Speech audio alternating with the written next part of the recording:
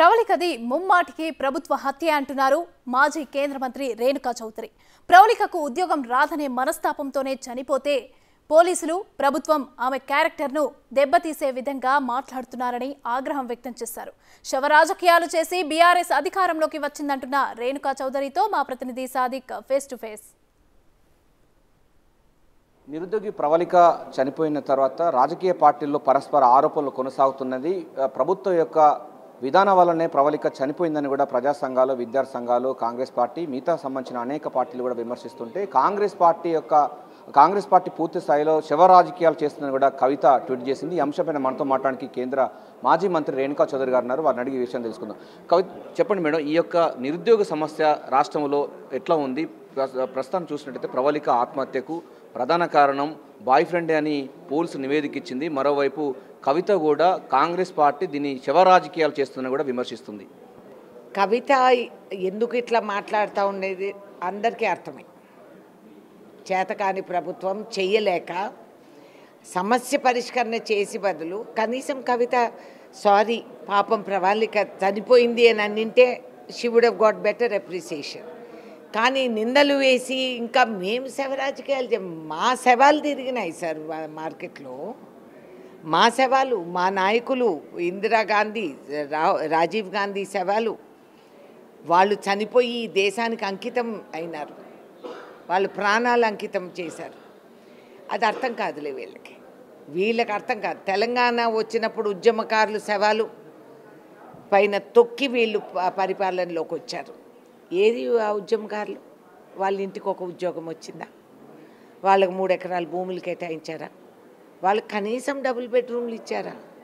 కనీసం వాళ్ళ కుటుంబాన్ని మీరు గుర్తించారా? వాళ్ళకి మీరు ఏ విధానంగా మీరు అందుకున్నారు? శవ రాజకీయాలు చేసేది ఎవరు అనేది ఒక ఆత్మ పరిశీలన చేసుకోండి. ఆత్మ ఉంటే కదా. అది లేనప్పుడు ఎదురువాన్ని నిందించేదే అలవాటు అయిపోయింది కేసీఆర్ వాళ్ళ కుటుంబ సభ్యులకి. చాలా శోచనీయం. దసరా పండుగలు శుభాకాంక్షలు చెప్పే ముందు ఆలోచించుకోవద్దా? అర్థం చేసుకోవద్దా? నువ్వు చేసింది తప్పు అని చెప్పినందుకు ఎవరితో మాట్లాడుతున్నారు, ఎవరిని అంటున్నారు అనేది కూడా లెక్క లేకుండా ఇలా మాట్లాడితే ఇట్స్ ఓకే, నేను క్షమిస్తున్నాను.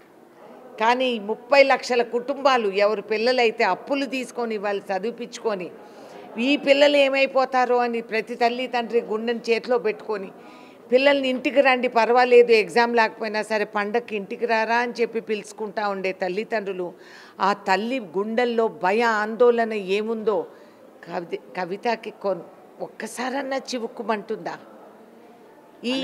ఈ మేకపోతు గాంభీరం, మమ్మల్ని శవ రాజకీయాలు, ఇవన్నీ పాత కథలు. నువ్వేం చేస్తావచ్చు? నువ్వు కాంపెన్సేషన్ ఇప్పి.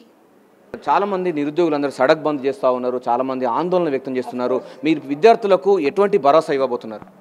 విద్యార్థులకి తెలుసు, వాళ్ళకి అనుభవం ఉంది. మాతో దేశ భవిష్యత్తులో భాగస్వాములుగా ఉండాలి.